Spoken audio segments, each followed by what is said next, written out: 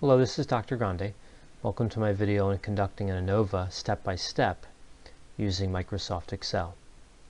In this worksheet, I have fictitious data, and let's assume that these data come from a counseling research study, and we have three groups. We have substance use, depression, and trauma, and we have one construct we're measuring, let's say overall functioning. So the three treatments would be substance use-focused treatment, depression-focused treatment, and a trauma-focused treatment. And then these measurements, these scores, would be from the overall functioning inventory. And we want to analyze these data with a one-way ANOVA. So we have one independent variable, treatment, and one dependent variable, which would be functioning. Now, we could, of course, run a one-way ANOVA in software like SPSS, and I will do that at the end, or near the end of this video, to compare the results from SPSS with the results from Excel. And there's also the analysis tool pack available in Excel that can calculate the results of ANOVA. But I'm going to calculate this ANOVA step by step to show you how an ANOVA works. So you can see this worksheet is already populated with all the functions you would need to calculate an ANOVA step by step. And if I move over to this next worksheet, you can see the formatting is still the same, and the data are still the same, but all the functions have been deleted. So I'm going to build them out to show you how I constructed them for the first worksheet. So let's get started first with calculating the mean for each level of the independent variable. So for substance use, depression, and trauma. So go down here to where I have this row labeled mean, and the function here is average, and then the range would be the scores under substance use first. And all we need to do here is autofill to the right, and we have the means for all three levels of the independent variable treatment, 43, 48, and 56. Next, we're going to take the sum. The same logic will apply. We're just going to use the sum function instead of the average function. And again, autofill this. And you have the sums for substance use, depression, and trauma. Next, we want to calculate the values here to the right, and you can see the first value is x minus x bar, so x minus the sample mean. So that'll be equal sign, and I have these color codes so you can tell this is for substance use. So we'll take B2, and then we'll subtract the sample mean, which is 43. I'm going to press F4 to make that an absolute reference so that when I autofill it, it'll stay locked to B18, which is the mean for substance use. So you can see for the first calculation is 0 because the score was 43 and the mean was 43. So I'm going to autofill this down by moving to the bottom right and just dragging this all the way down. So now I have the x minus the mean values for substance use. And then all we need to do here is square the result from the F column here. So I'll start here in cell G2, and it'll be equal sign, and the value from F2, and then shift 6, which is the caret symbol, and then 2. So that'll square it, and then again I'm going to autofill, then move to the next level of the independent variable, and we'll use the same procedure.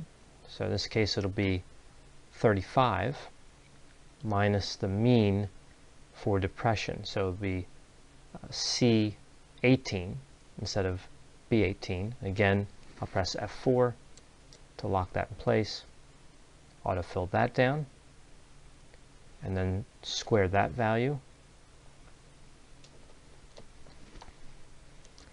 and then autofill that down. And then for trauma, of course, the same thing. Remembering to use the mean from trauma, which is 56. F4 makes that an absolute reference. Autofill that down, and then square those values. And then autofill those values down, and now we have the top part of the section complete. All these values are in place. We just need to calculate the sums down here for each of the levels. So equal sign sum.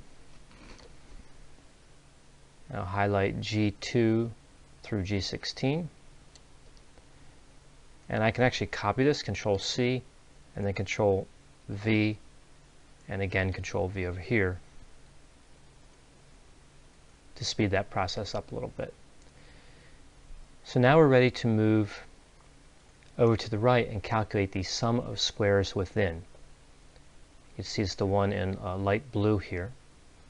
And this is fairly straightforward. It's equal to the value in G19 plus I19 plus K19. So it's the sum of these three values here. So next we're going to calculate the sum of squares total. And to do that, I'm going to move down here a bit. And you can see I have all the same scores from up here arranged in one column, as they would be in SPSS. So first I'll calculate the mean for this column. So equal sign average, and then all these values. There's 45 records here. You can see that the mean is 49. And then moving up, I want to calculate each value minus the mean. So it'll be equal sign, and then 43 minus, I'll move down here to B69. That's 49. Again, I'm going to press F4 to make that an absolute reference, just as I did in the upper section there. And then I'm going to autofill that down.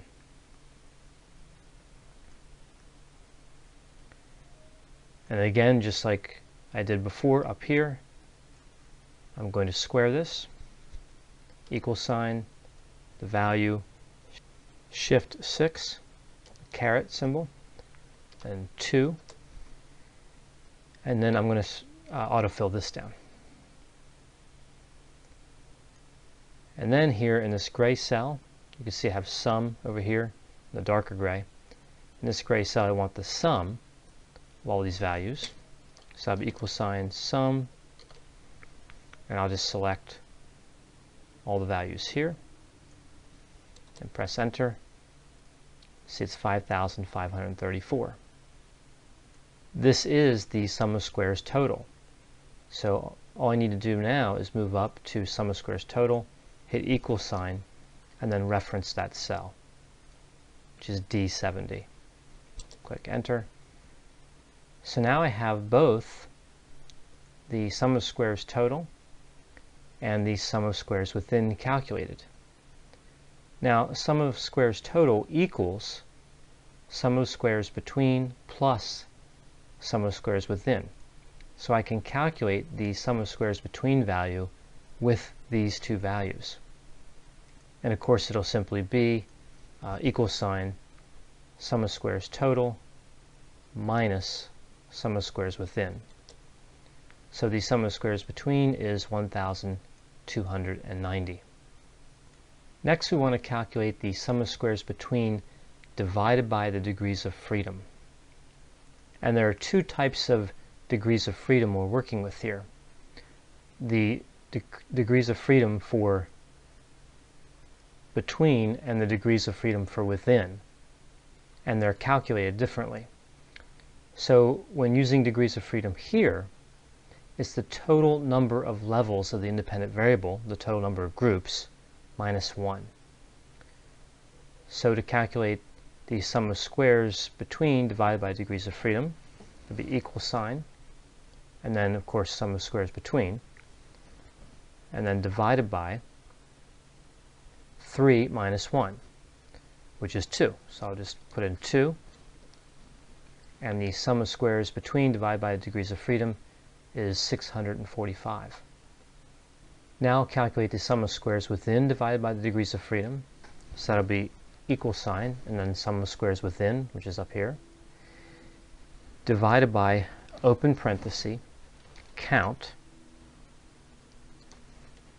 And I'm going to select all the scores in the dependent variable functioning, which I have here in column B. And we know there are 45 here, but I want to show you how to construct this function. And then we'll subtract 3 from that value. So it's the total number of scores minus the total number of groups, or levels of the independent variable. So the value we have here is 101.0476. And then to calculate the f value, we will take the sum of squares between and divide by the sum of squares within. And we arrive at 6.383129 as the f value. So we can calculate the f value here, but you would need a critical values table to determine whether or not you would reject the null hypothesis. And the critical values table for the f distribution will ask for numerator degrees of freedom and denominator degrees of freedom, or sometimes they'll be referred to as degrees of freedom 1 and degrees of freedom 2. So know that the numerator degrees of freedom refers to the value, in this case of 2, the number of groups minus 1. And the denominator degrees of freedom refers to the number of scores minus number of groups. So with that information, you can find the critical value for f, and then you compare that with, in this case, the 6.38 value. And if 6.38 is greater than the critical value, you reject the null hypothesis. Assuming we have an alpha of 0.05, in this case, we would reject the null hypothesis. This is a statistically significant finding. So I'll demonstrate that with SPSS. So moving over to SPSS, you can see I have all the scores and the 3 levels of the independent variable treatment loaded in the format to where we can run analyses in SPSS. So it's configured differently than in Excel. I'll go to Analyze, General Linear Model, Univariate. Treatment will be the fixed factor or independent variable, and then scores the dependent variable. I'll click OK. And you can see here the f value is the same, 6.383, and the p-value significance is 0.004. Now I'm going to minimize the data editor here so that we can see the output values compared with what I have here in Excel. And as I mentioned, of course, the f values match. And you can see here the sum of squares between in Excel is 1,290. And you can see that's here under treatment. Right? Under type 3 sum of squares column, under treatment you have the sum of squares between. Sum of squares within, 4,244. And you can see in SPSS that's under error, 4244. And then the total is 5534, and that's here under corrected total in SPSS. And you can also see here under degrees of freedom that aligned with treatment, degrees of freedom is 2. That matches the numerator degrees of freedom that we used over here in the sum of squares between divided by degrees of freedom calculation. And under degrees of freedom and error, we have the value of 42, which we used here in the sum of squares within divided by degrees of freedom calculation. So the treatment degrees of freedom, that's our numerator degrees of freedom, and then the error 42, that's the denominator degrees of freedom. I hope you found this video on calculating an ANOVA step-by-step in Excel to be useful. As always, if you have any questions or concerns, feel free to contact me, and I'll be happy to assist you.